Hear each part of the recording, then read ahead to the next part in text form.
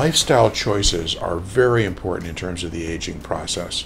I personally have done studies on aging in identical twins, and we have photos on my website where one twin smoked for 30 years and her identical twin sister didn't. They look like a before and after photo.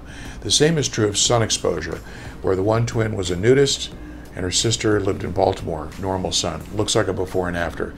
So there are really three things we identified: smoking, sun, and stress, or the three S's as we call them. So basically all the things mom always told you to do were correct. Watch what you eat, try not to be so stressed, wear sunblock, and don't smoke. The smoking is really bad for your skin and aging. So if you want to age well, follow those three things and get some sleep also.